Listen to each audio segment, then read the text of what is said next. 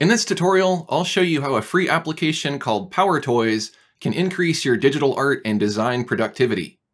Microsoft PowerToys is a free application that integrates with Windows 10 to offer several features that streamline repetitive tasks, and in my opinion, these tools can benefit artists and designers. Sampling a color from your screen can be a chore. In order to capture a color from a reference image or a design found on the internet, you usually need to save the image to your computer, open it in an application like Photoshop, then sample the color and inspect its properties. If you want to copy the hex value for use in another application, that adds a few more clicks and copy and paste shortcuts. PowerToys really streamlines color sampling with a universal color picker that works in any application running on Windows. You can preview a color by hovering over it, sample a color from on screen, save multiple colors in a list, and inspect the color values. The color picker even generates shades of lighter and darker colors which you can add to your palette. The color picker stays on screen on top of other windows and can be moved to another display if you like. There are options to control the default behavior of the color picker, and you can have it automatically copy the hex, HSB, or other values to the clipboard when a color is sampled. If you're coming from a traditional painting background and you just want to see the name of the color, you can enable that as well. And you can even have options to display the color values in HSL, HSV, HSI, HSB, and other formats. This can be very helpful if you're trying to match an exact color in your artwork to one from a reference image. I can search for a reference image, and without even downloading it, I can get a palette of colors from it. Getting that palette into your art application is as easy as capturing your screen with Windows Shift-S and then importing it into your application. You can then sample from it just like a palette. If you don't want to remember a bunch of shortcuts, you can program the color picker and screen capture shortcuts to a button on a Stream Deck. Did somebody say button? The next power toy that we'll explore is Fancy Zones. Fancy Zones makes multitasking and managing multiple windows a snap. Literally, you can snap applications and windows to specific zones on your desktop.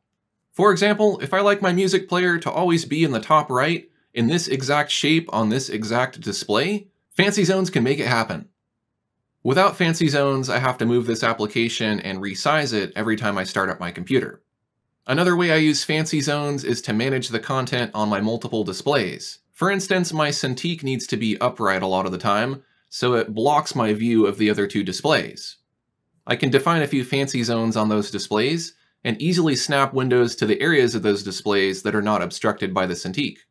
Each display can have multiple zones, so I can easily place several reference images side by side without having to resize each window manually. This might not sound like a very fancy feature, but it will save you hours of time in the long run by eliminating some of the time it takes to arrange things on your desktop. Moving on to File Explorer, this one could be useful for artists and designers who create vector art. This power toy will allow you to view thumbnails of SVG files in the File Explorer. Normally you'd be able to see thumbnails for JPEG and PNG, but not for SVG files. You'll need to be in administrator mode to enable SVG previews. You can do that from the General tab. A restart may be required for it to take effect. If this isn't a tool you'd use, you can disable it, and that goes for any of these power toys.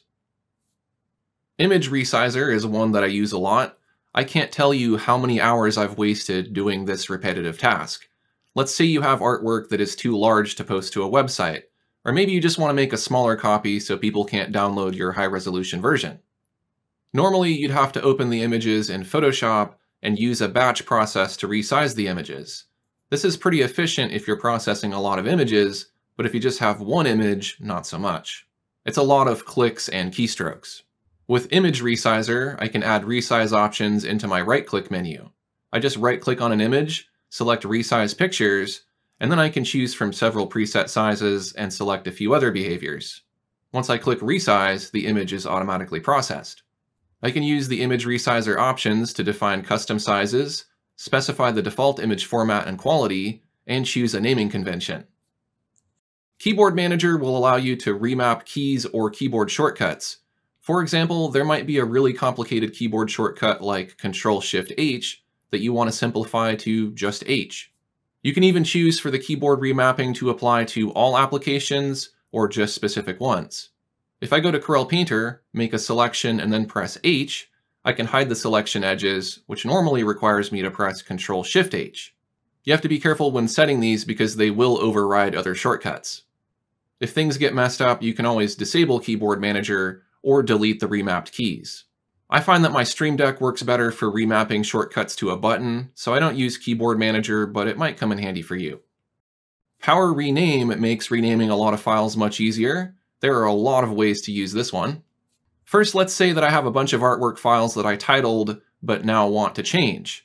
This happens to me a lot because sometimes I don't know what the title of the painting will be until it's finished. Because I save so many iterations, it's just not worth it to manually change each file name to the final title. Ultimately, this makes it more difficult to find a specific piece of artwork because the title, the folder name, and the file names are all different. I've wasted a lot of hours trying to find a specific painting only because I didn't recognize the file name. Now I can easily rename my files to make them easier to identify without much effort at all. You can also use Power Rename to add and remove text from file names. For example, I can duplicate a few of these images and then remove the space, hyphen, and copy from the file names.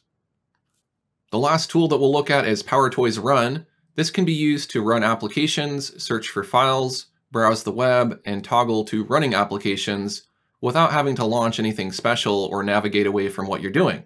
You just press the shortcut Alt plus space and type in what you want. If I want to run Photoshop, I can do that. If I want to search for a specific art or design file, that's available from the same search bar.